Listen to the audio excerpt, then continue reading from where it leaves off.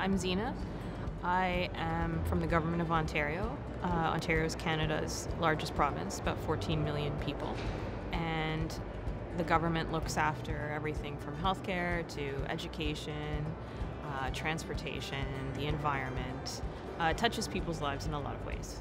I'm part of the Ontario Digital Service, but that is a very recent organization, and our story goes back probably 7 or 8 years. We started out as a 5-person skunkworks team with a mandate to figure out this internet thing. And we were allowed to explore new technologies and new ways of working, and we had a lot of latitude. The one thing we didn't actually have is a big budget. We were quite constrained, and so naturally that led us to AWS. Because it let us experiment and play, and we didn't have to go through an expensive infrastructure blueprinting process or spend a lot of money on IT systems. People, they need things clear, they need it fast, they need it to not be intimidating, they need things to work.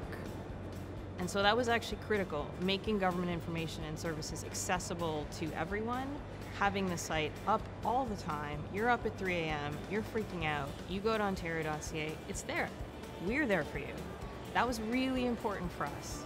From top to bottom, we questioned every aspect of ontario.ca, all the way from the boxes and wires, where it was hosted, how it was designed, which was around organizational needs, not user needs, even right down to the words on the page. Were we writing clearly? Were we writing for real people, or were we writing for ourselves? So we actually put together a multidisciplinary team to look at all of these different aspects. And again, AWS let us experiment with a whole new set of things that we had never tried before. The site stopped going down. That was a big deal. We had disaster recovery. We had auto-scaling.